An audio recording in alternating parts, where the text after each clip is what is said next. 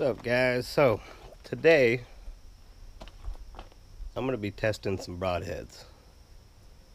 I got some Kudu, the Contour 125 grains, and then some Tooth of the Arrow 125 grains. Shout out to Crystal Creek Meats. They gave me some I got some beef shoulder blades here. I got 4 of them, so we're gonna be shooting into some shoulder blades today, and I just kind of wanted to show you guys the results that I find. So here's the Tooth of the Arrows. One thing I've noticed here, I bought these probably 2-3 months ago. I don't know if you can see it, but they're already starting to rust up, and they've just been in my shop. So I will sharpen these up, and then I have the Kudus here. I've never had a Kudu rust up on me. These are the original models from 4 or 5 years ago. I think that one's killed an elk, and they're still good. So one thing to note, I am not paid by either one of these companies. This is just for my own ADD problems, and yeah, hope you enjoy.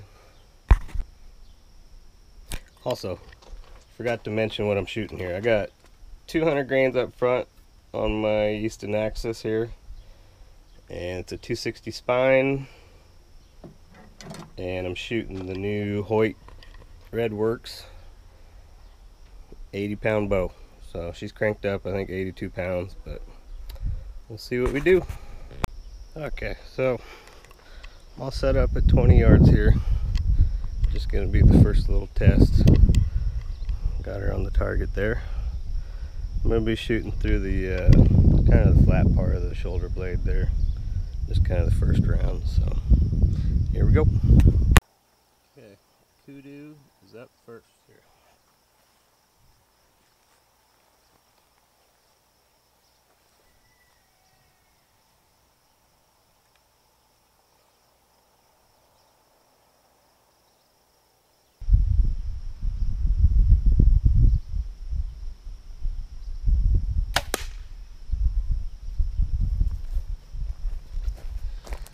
Go see how we did here.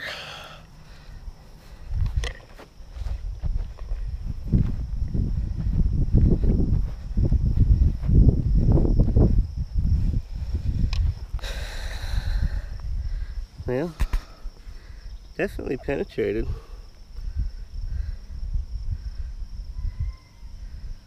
See how the head looks here.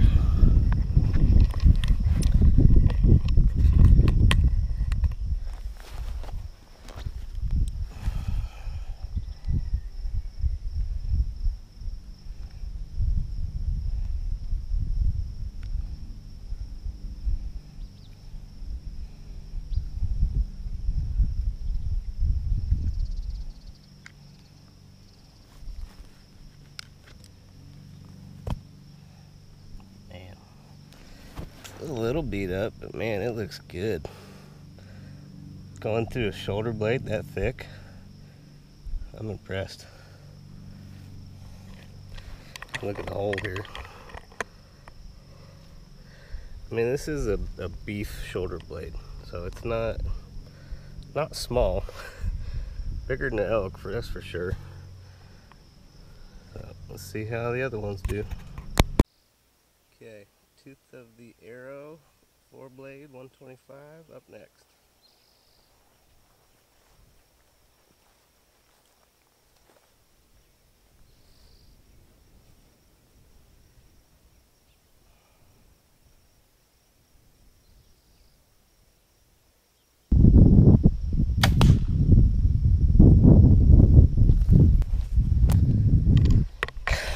Let's go see how we did here.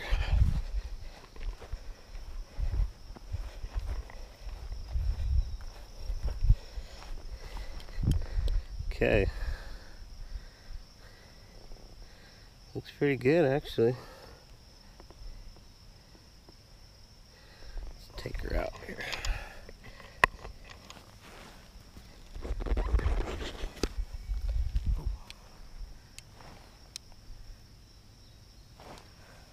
Blades still look good. I'd say about the same penetration. I did shoot it a little bit skinnier spot on the shoulder blade, so I'll do another one here.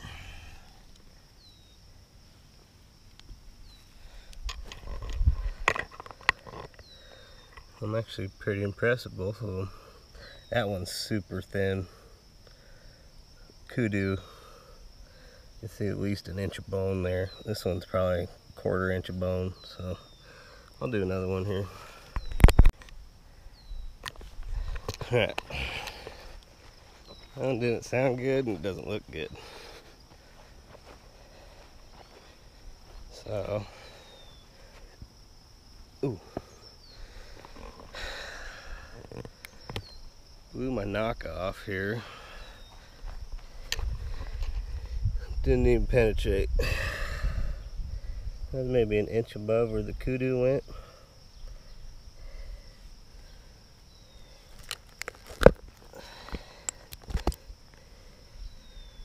And it broke the blade. And bent the arrow. That is one thing I was a little worried about with these heads. So I'm gonna go back to 60 and see how they do. Okay, so backed up to 60. Fresh Kudu head. See how they do.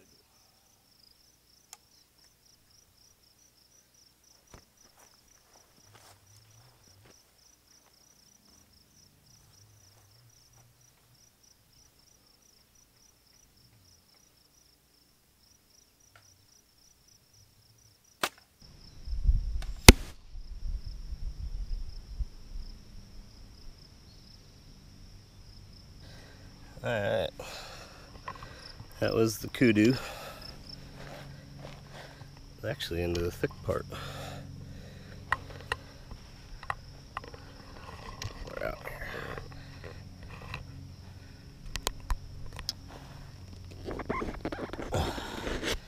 Damn, pretty good penetration here.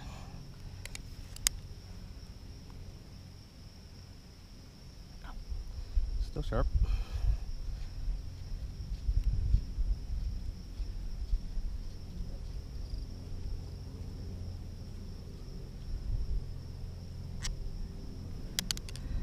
Arrow still looks good.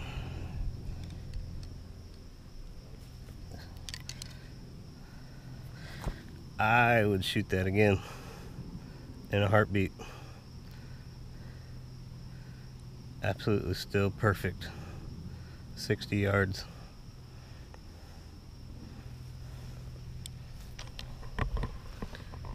Here's the hole. See what the tooth of the arrow does here. Okay, tooth of the arrow, 4 blades, 60 yards.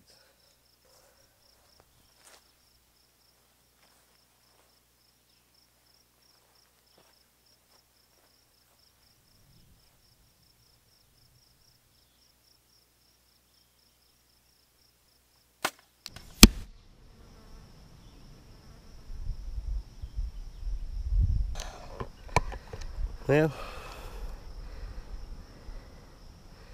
that looks pretty good actually. Let's pull it out. Let's see what it looks like here.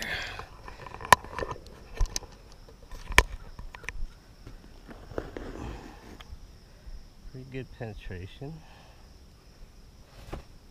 Oh wow.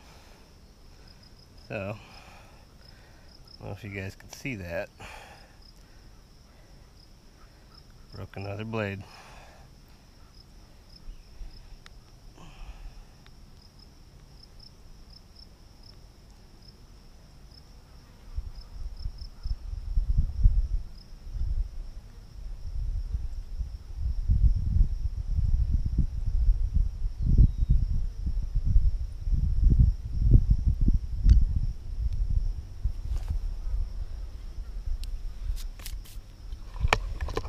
nice hole in it, but I don't know. That is not good.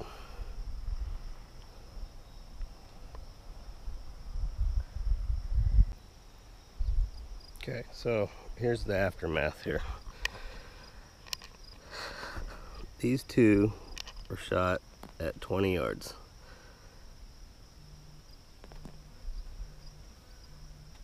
And these two were shot at 60.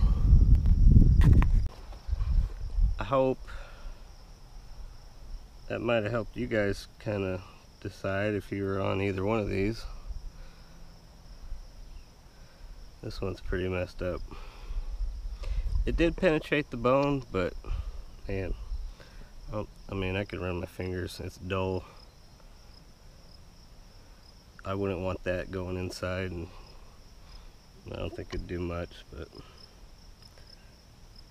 that's why I shoot kudus right there.